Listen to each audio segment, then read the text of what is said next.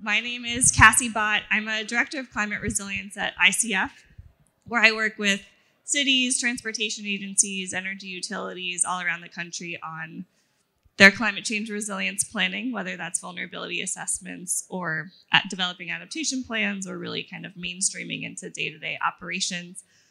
And our panel today is talking about, what are communities around South Florida doing to deal with the various threats associated with coastal storms, sea level rise, and other climate-related challenges.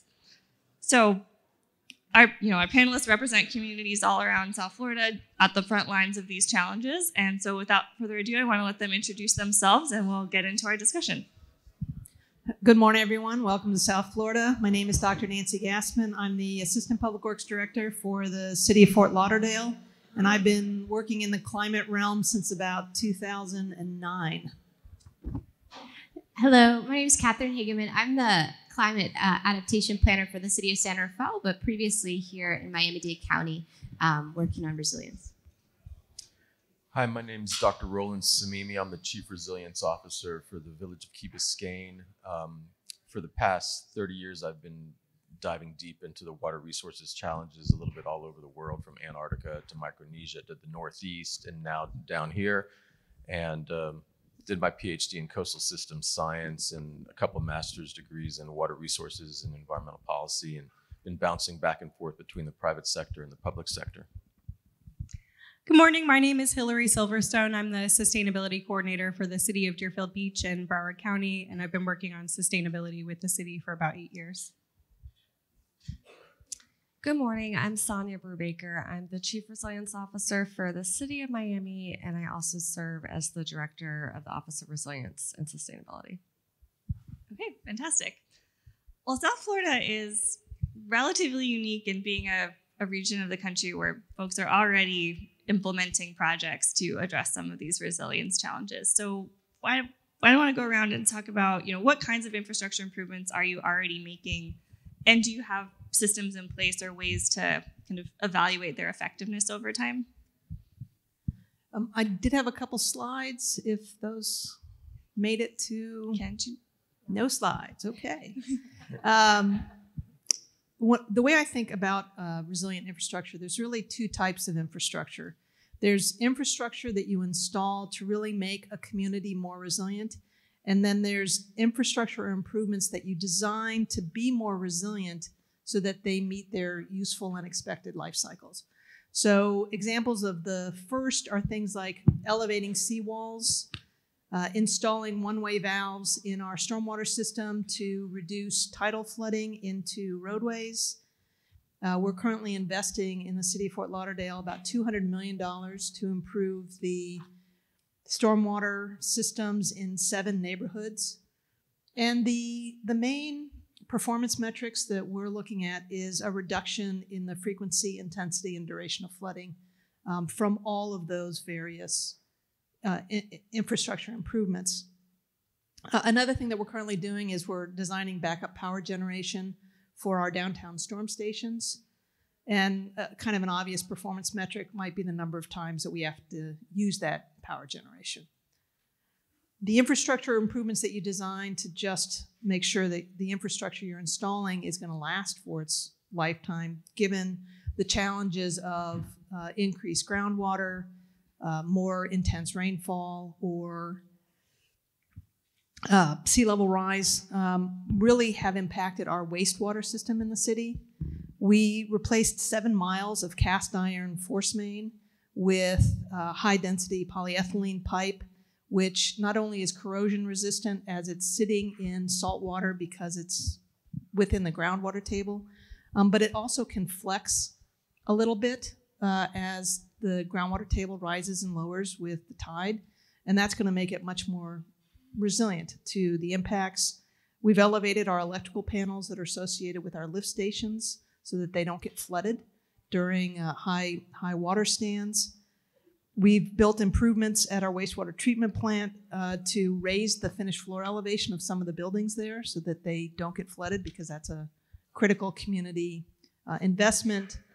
2 more is we've highly invested in reducing our inflow and infiltration, not only from high groundwater tables and king tides, but also from extreme rain events. And the last one is we're buying more high clearance vehicles for our emergency public safety vehicles, so that when we have these more extreme events, that we can get emergency services to the people that need it. Wonderful. Long list. Sonia, how about you? Hi again. Sonia from the city of Miami. I would say, one thing that we did is we looked at developing kind of strategies and plans. And so we spent a lot of time working with our partners, our neighboring municipalities, to develop these climate resilience plans. And now we're actually taking these actions, putting them into practice, institutionalizing them throughout the departments in the city to get this work done. And so one of the things that we did was we decided to update our stormwater master plan to incorporate sea level rise and flood protection sort of projects. And so we did that in 2021. And from that assessment came recommendations of priority projects to add to our capital improvement plan. So we are in the thick of it, of planning out these projects, designing them, kind of allocating funding towards them. And so one of the things that we did here in the city of Miami is we put out a Miami Forever bond. It's basically a general obligation bond that the citizens voted on so that we can implement these resilience projects. And one of the things, and really the great things about this bond is that it's allocating $200 million towards the sea level rise projects. It's a $400 million bond, but about half of that is going towards mainly these stormwater projects and some kind of seawall updates. But what we're doing with that is we're able to then kind of use this, capitalize on it, and use it as a match for grant funds. There are a lot of funds that are coming from the state currently, as well as the federal government. And so we're able, because we have this list of projects and this bond, we're able to be really strategic and be able to really apply for these grant funds. And it actually takes a lot of effort to apply for these funds, but because we have this great plan in place, we're able to do it.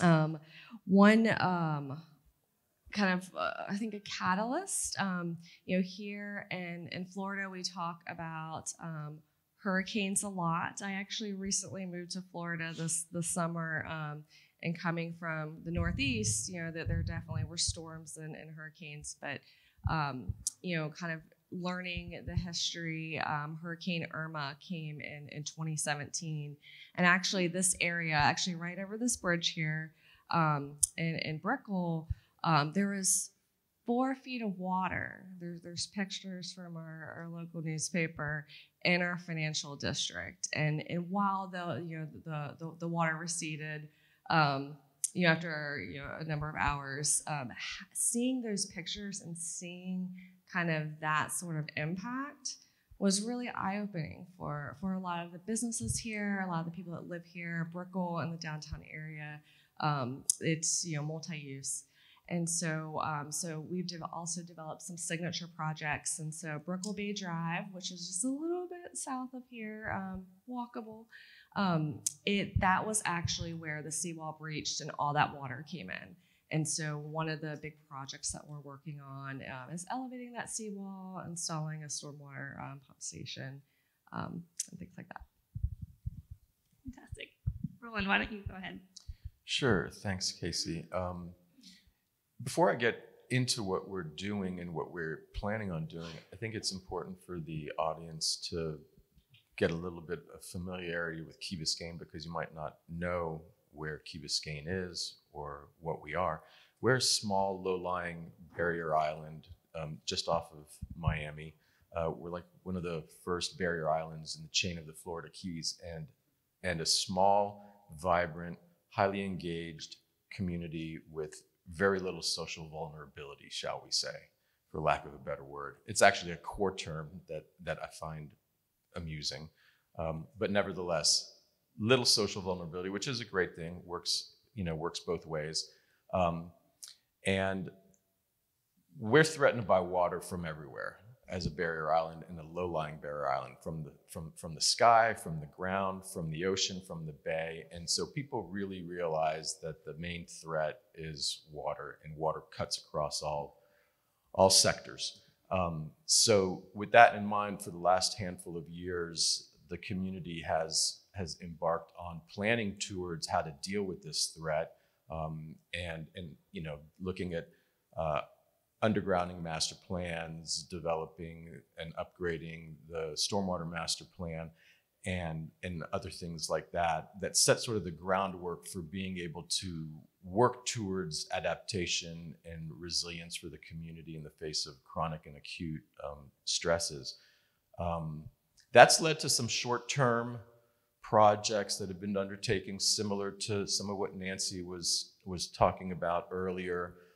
We too have been looking at our stormwater outfalls and how to prevent bay water from entering into it and surcharging the pipes, putting backflow preventers on, looking at seawall ordinances. We're putting one in place now to guide residents towards a consistent seawall crest height, and encouraging living shorelines and hybrid solutions to that shoreline protection approach.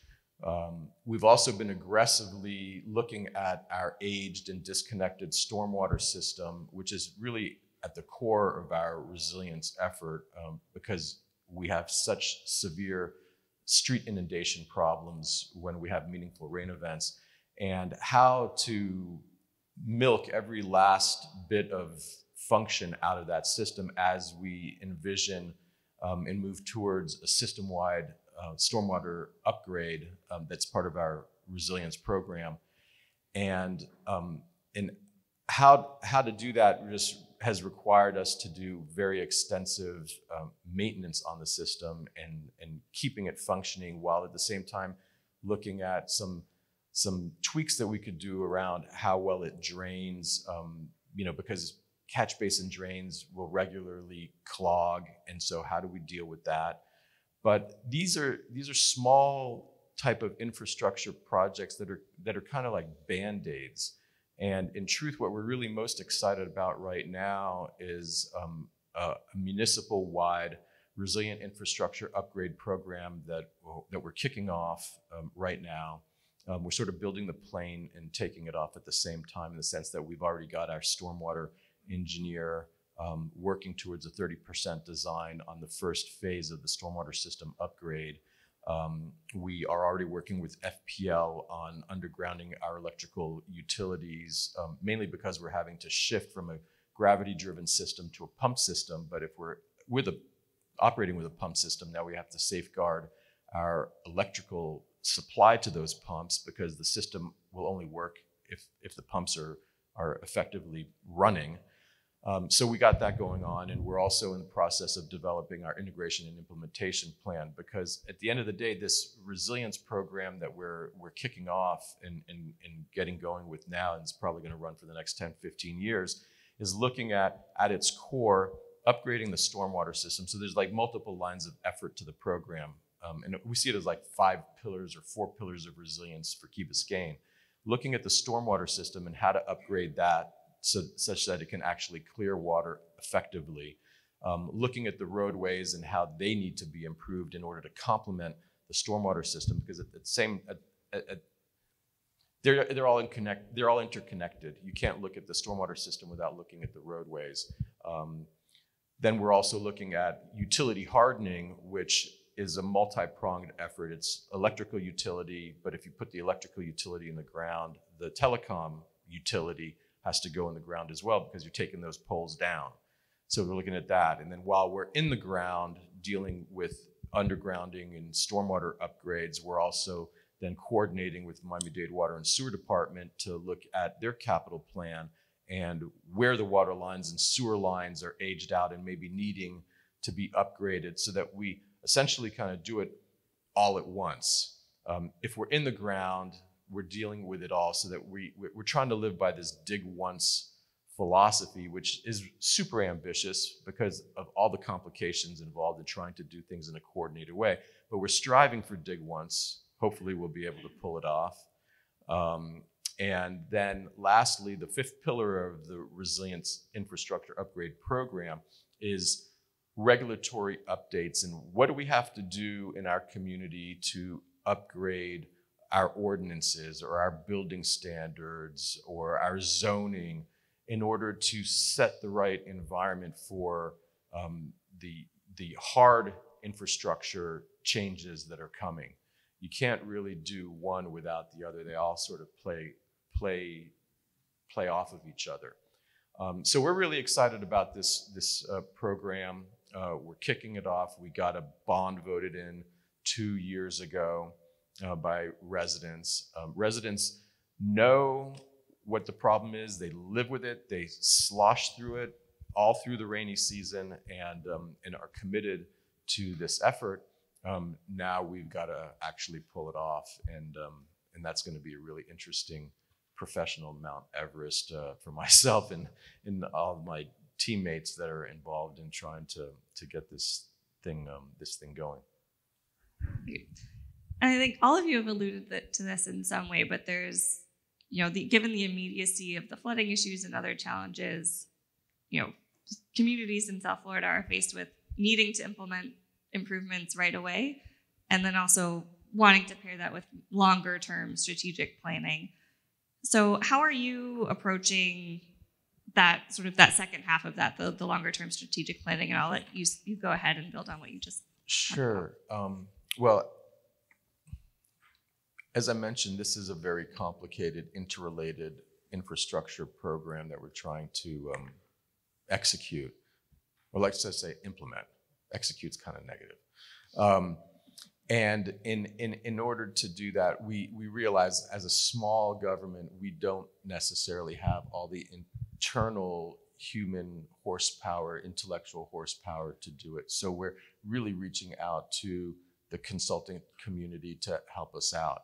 And we have teamed up with Black & Veatch and other firms on their team in order to help us towards developing the right size strategy, as well as the integration and implementation plan, which is really our roadmap to get from point A to Z effectively, efficiently, and then they're also going to be staying on board as the program manager and construction manager arm of the effort.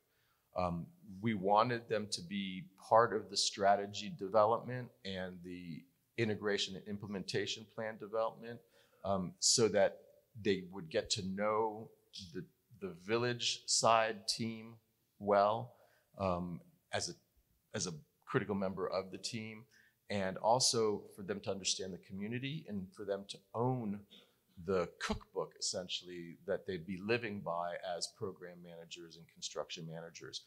All of this is being formulated in this threat, vulnerability, risk framework that guides everything that we're essentially doing. And we can't really deal with the threats themselves, because, we're not going to fix sea level rise. We're not going to fix the fact that groundwater is rising. We're not going to fix the fact that as a barrier island, we are exposed to more intense hurricanes.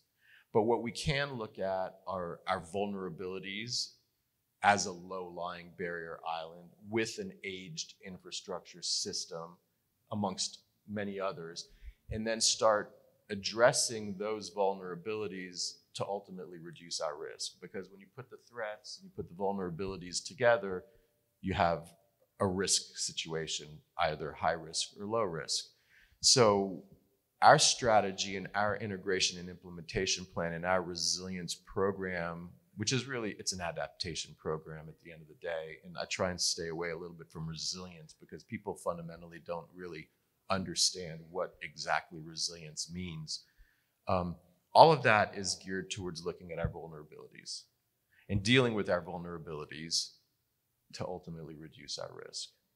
So that's kind of where that's kind of where the framework, that the model that we're operating under, and our hope is that through working closely with our external team, that is an extension, really an extension of staff, mm-hmm. because we're all really tightly into this together. By working with them, they'll be able to own that integration and implementation plan. It will be aligned with what we believe our needs to be to deal with our vulnerabilities, and we'll be able to then properly execute program management and construction management as we move forward through all these different infrastructure projects. And I forgot one, which is also shoreline protection. And that's a beach and a bay issue that we're working closely with the Army Corps of Engineers on. But that beach is a very large part of our resilient efforts. And how do you keep it alive? How do you renourish it? How do you strengthen it? And at the end of the day, it is a piece of infrastructure. Yeah, people go sit on it and have a good time, but at the end of the day, it's our first line of defense. Moving, I mean, when you just like putting aside coral reefs being the real first line of defense, the beach is a line of defense. And so in our mind, that's a piece of infrastructure that needs to be, natural infrastructure that needs to be tended to. Great. Hillary, how about in Deerfield? So Deerfield is a little bit unique to its neighbors in that we are a little bit of a higher elevation. So some of the problems that we have aren't quite as apparent as they may be in places like Key Biscayne. And so the way that we have targeted our problems is, rather than working with a large, fully encompassing resilience strategic plan, we've taken bite-sized pieces and targeted areas where we have apparent issues, and started working on those rather than one large comprehensive plan. So, one of our apparent issues that we have that's, very obvious is that we have a very critically eroded shoreline.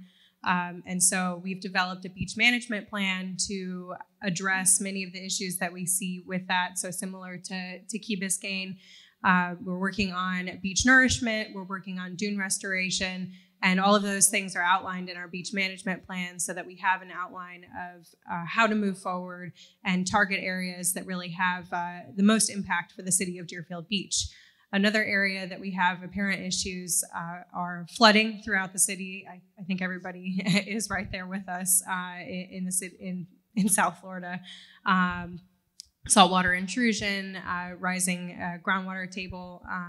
And so we've developed a stormwater master plan, which is a little bit more comprehensive than the beach management plan, but does target various areas of the city that we really have significant flooding issues, significant infrastructure problems, aging infrastructure. And that plan has identified specific projects that we can address as the years go by. We can work towards identifying funding sources and really lay out a plan for the city of Deerfield Beach to become more resilient, but in specific areas. Switching gears a little bit, Kate, I was just curious, you recently transitioned from working on resilience in Miami-Dade County to San Rafael, California. What have you found has been kind of the most transferable lessons? Yeah, I think for me, one of the things that is striking going to a new place is what a lot of people have alluded to, kind of the difficulty of bridging the fact that we know that there is a ton that needs to be done, and then we have a ton of federal, state money available for adaptation, but it takes a lot of work to kind of bridge those two. When I was here at Miami-Dade, we had a politician who was getting pressure for not doing enough about sea level rise. And he said, if I had $1 billion, I don't even know what I would spend it on. And I'm sure Nancy could spend $1 billion just in Fort Lauderdale.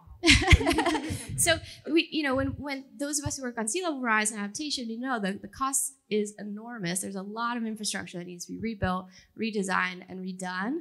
But that infrastructure has been managed by, and is still managed by, folks in different professional disciplines, and they have different language to talk about wastewater infrastructure or transportation infrastructure and different processes. And so it's a little challenging to kind of figure out how to go in and work with your colleagues in each of those disciplines and think, what is resilience?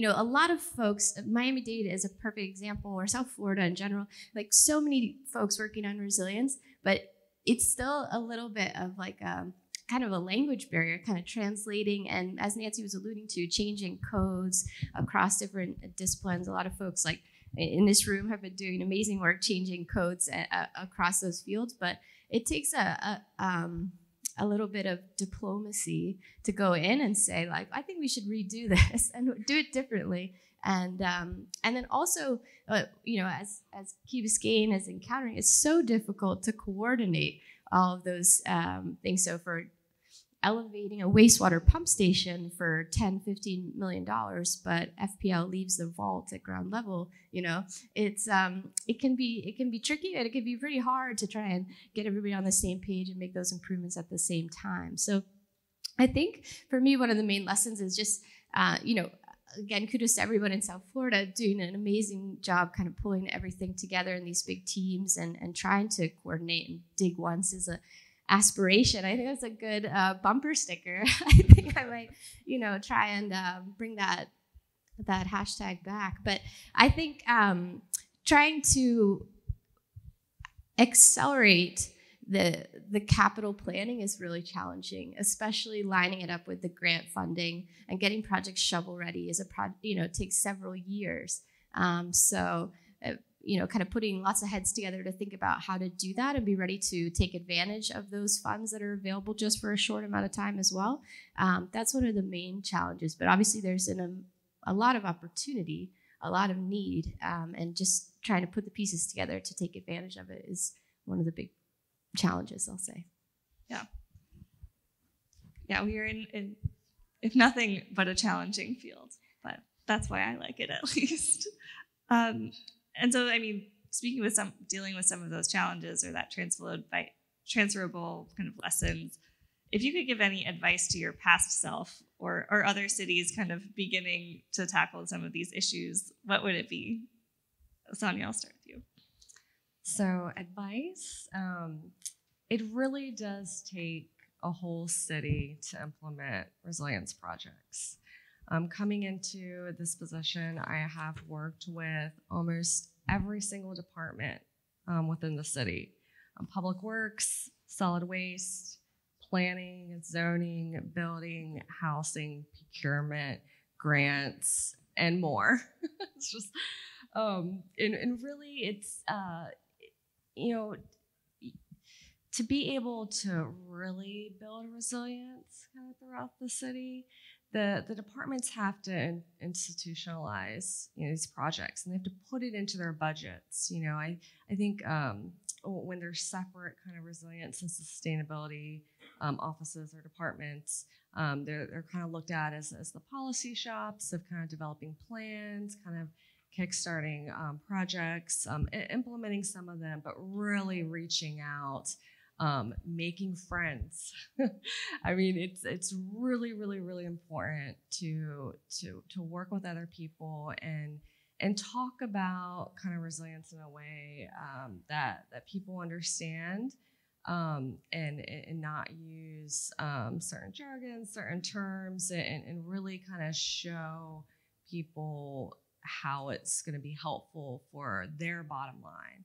I mean, oftentimes there are costs, to implement projects, but really looking at kind of the economic risk of not doing things, what those costs are, what the cost it is to actually make these improvements, and then what you're going to be saving kind of in the long run.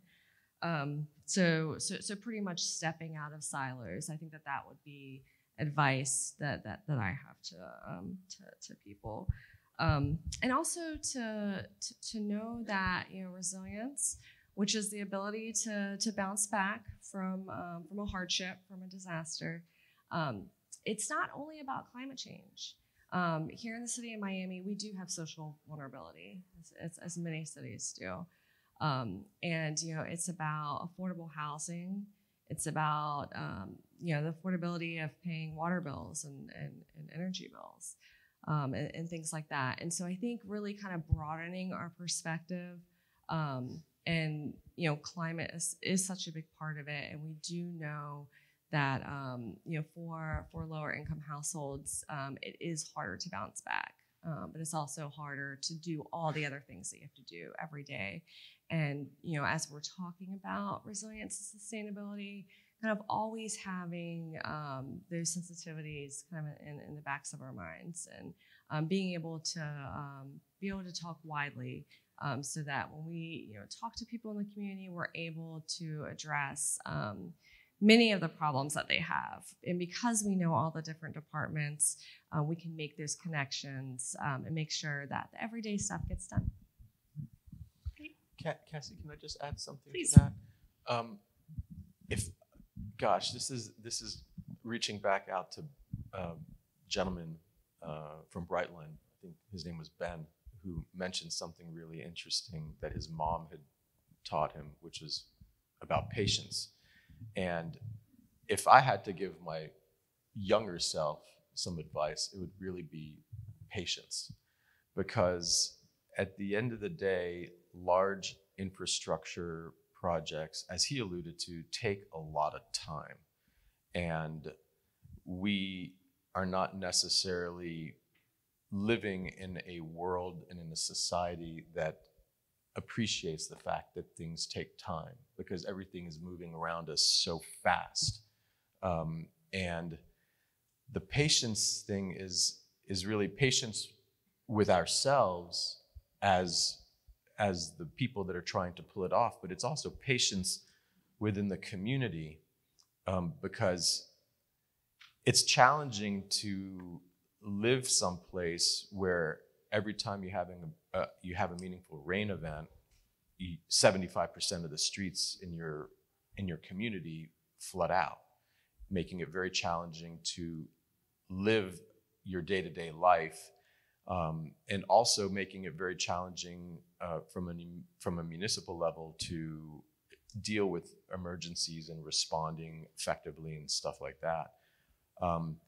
And so that's an immediate erosion of your quality of life and your ability to function, that needs to be addressed.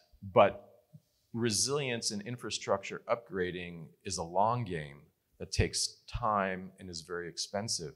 And it requires this delicate balance of patience and action. And that's a very challenging balance to strike. And it really does require patience and commitment and persistence, but it also requires you to have the ability to communicate thoughtfully, clearly, and sort of empathetically to the people that you're serving, that all of this infrastructure is at the end of the day for. So I would really sort of tell myself, man, you've got to just be more patient. And you want things to happen, you want things to move, but things also have this organic timeline. And because of the complexity of everything, as much as you want to push it forward and make progress, you also have to recognize that it's just going to take time, and that's tricky. Yeah, absolutely. And we seem to be doing well on time, so I want to ask a follow-up question about that. For any of our panelists, have any of you had success sort of pairing those longer-term infrastructure projects with maybe nearer-term non-infrastructural solutions, whether it's just communications or kind of maintenance type things? Or in my mind, I think that's one opportunity to kind of walk that balance, like you were just saying, between how long it takes to implement some of these bigger infrastructure projects. And what are some things you can do in the meantime to show some progress, perhaps? Yeah. So I think that the installation of tidal valves is a great example of that. A tidal valve will buy you time, and it'll reduce the amount of tidal flooding while you work on designing, funding, and implementing a stormwater pump station. So there's lots of small things that I think a lot of the communities are doing, putting in a backup generator. And again, that just, it buys you time. And I think a lot of the things that we're doing, the short-term things are buying us time so that we can work on the big things, the $100 million investments that we're looking at in order to try to address some of the longer-term issues. So mirroring what Nancy just said, we're trying to buy ourselves time as well, because at the end of the day, like just say right now, we're in the first phase of designing the stormwater system upgrade for the entire village. That's a 2-year design process. And people are like, well, but you know, I'm wet up to my knees like right now. So I'm happy that we're doing this design process, and I'm happy that it's going to lead to construction, but what about now? And so working with the manager, the village manager, Steve Williamson, and the public works director, we've started looking at like immediate flood control type projects that we could do that aren't significant investments of money into a modification that could potentially be undone as we then go into actually construction of the true fix. And so some of these immediate flood control type efforts I referred to a little bit earlier are like looking at catch basin drains. As simple as it may seem and silly as it may seem, just keeping dirt and gravel and lawn stuff out of your drains to enable them to be able to drain a little bit better will make hopefully a little difference and take some of the pressure off and buy us a little bit of time. Now, it's not all the drains, but it's all the ones that are structurally vulnerable to these clogging type effects. We're also using the time to do small demonstration projects. Like we got a grant from the Florida Department of Environmental Protection to do a stormwater quality pilot test where we're in the critical area of the village where we're starting our stormwater redesign. We're deploying some mechanical type filtration and some filtering technology that is innovative and sponge related to take out suspended solids and metals and grease and nutrients.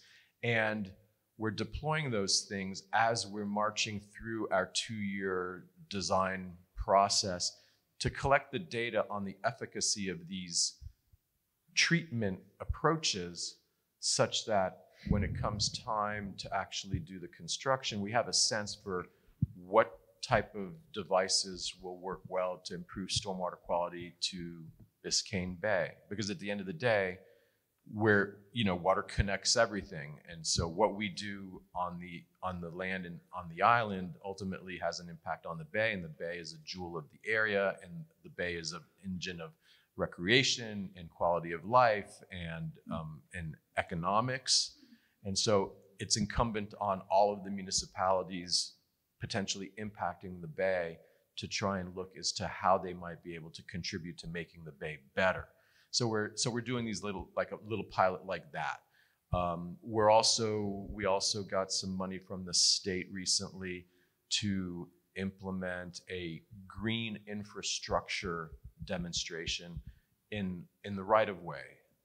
And now ultimately we want to reclaim our rights of way, because at the end of the day, your rights of way are part of the stormwater system in the sense that you can use them for infiltration, you can use them, structure them as swales and use them for storage, you can use them for water quality improvements. So during this design period, we're looking at a specific area where we can test out a green infrastructure approach as a complement to the stormwater system. And we'll see. I mean, everybody speaks to green infrastructure and how great it is, or how great it can be if it's done properly. But let's test it out and try it and see, collect the data and determine for sure quantitatively that it is.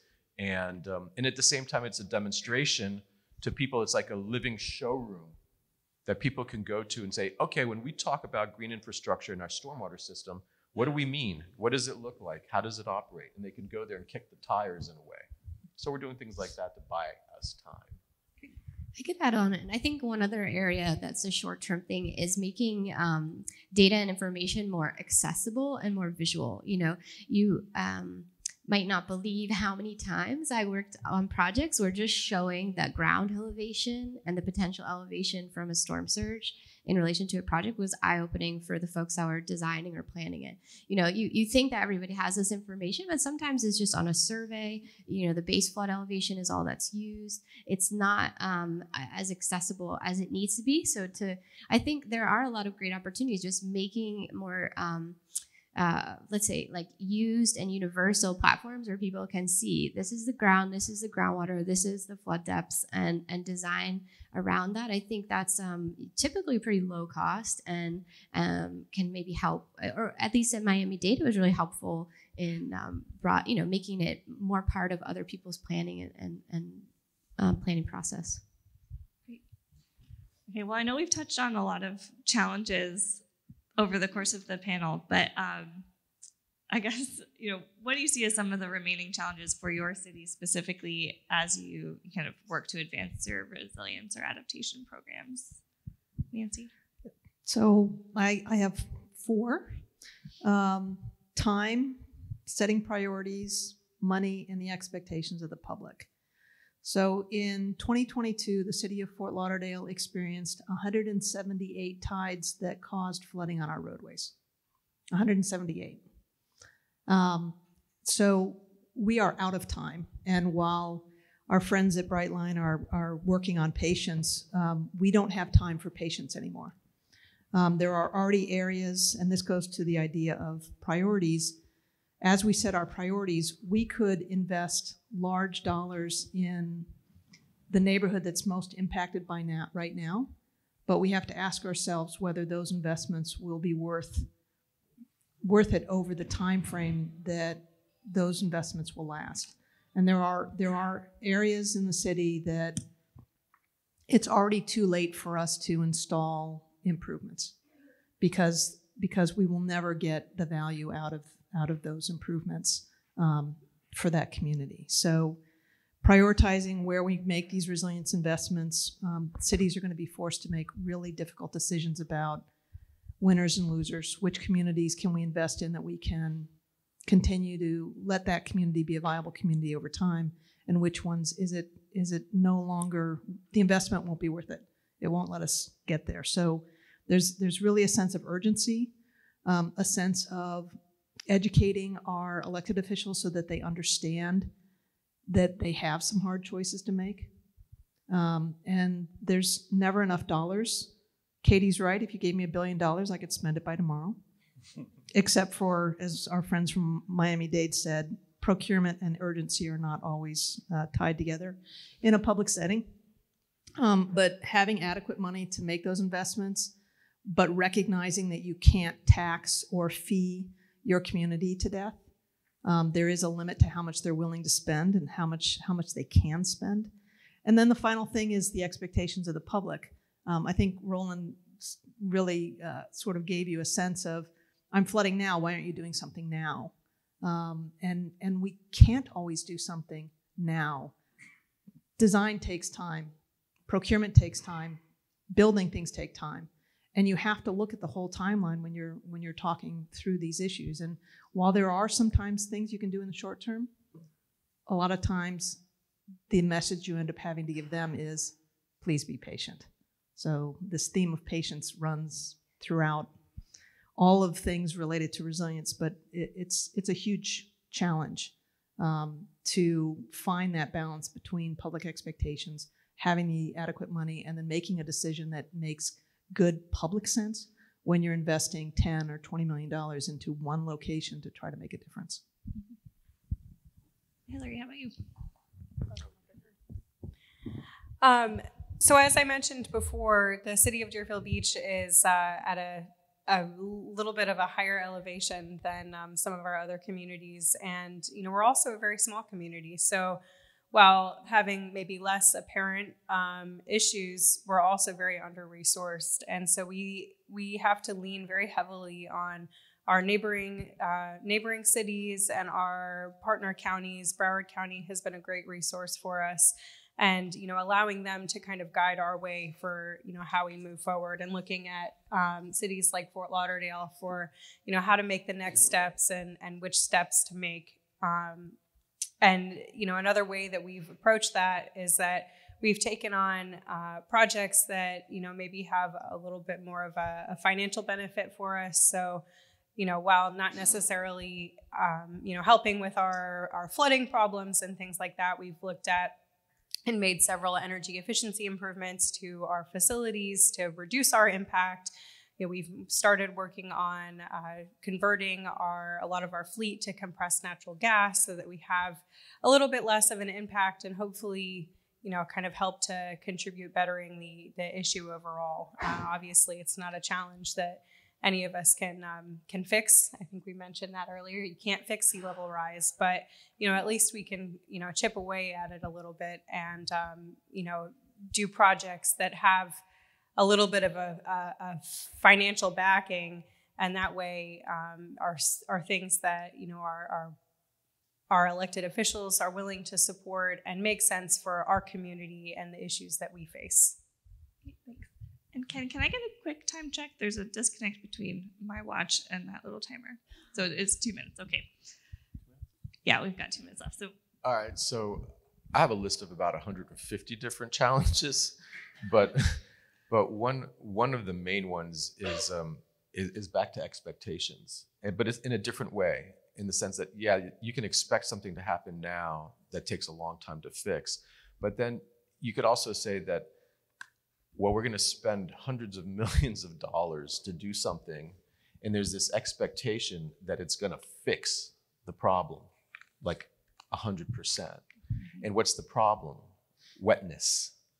And in truth, we're going to spend a lot of money, and if the expectation is that your feet are going to be dry 100% of the time, every day, every year, that's a problem, because it's not going to be the case. And so managing that expectation in the face of expenditures of large sums of money to improve the infrastructure across the entire municipality is a major deal. And then also communicating and engaging the public. A lot of times that gets sort of downplayed in the face of all the other things that need to get done on an infrastructure project, that are like the design, the construction, all this stuff. But engaging the community and educating the community as to what this all means and what they're going to get out of it, major challenge. Getting people to community meetings, major challenge. Everybody is busy. Nobody has enough time. And the need to have these meetings regularly so that people are aware of what's happening and how it's going to happen and when it's going to happen and how much it's going to cost, major challenge. And the same goes for the council members. We're steeped in it. We live it day to day, minute by minute, hour by hour, and we know it and we live it and we feel it. But communicating that to the folks that actually you serve, major challenge. I'll leave it at that. Can I just add one quick example that comes to mind in particular is the difficulty of conveying that a project reduces flood risk but doesn't eliminate it. So the Army Corps, for example, has proposed a very large wall here, and understandably many folks have reacted to the messaging that expenditure of several $1 billion would reduce flood risk, and it could reduce flood risk, let me say, but only one type of flood risk. It won't address the tidal flooding in Brickell. It won't address the stormwater flooding in Brickell or downtown. It'll help us in a hurricane, but it's really difficult to convey, especially to folks that are working on a lot of different issues, like our elected officials, that when we say it will help with flooding, that doesn't mean that the flooding is going away. So I think that's one of the main challenges everywhere. The idea that you can reduce the frequency, intensity, and duration of flooding, but you're not eliminating flooding. That this is flood mitigation, not flood protection. And also what we're doing now is not the end-all be-all. It buys us time. 10, 20, 30 years down the road, when conditions have continued to change and challenge us, what we've just done is going to have to get redone. And that's also, communicating that is also a big challenge. Yeah, absolutely. All right, well, that's all the time we have. So thank you so much to our panelists and to our audience. And I think we can't take live Q&A right now, but we're happy to chat after the session during the break.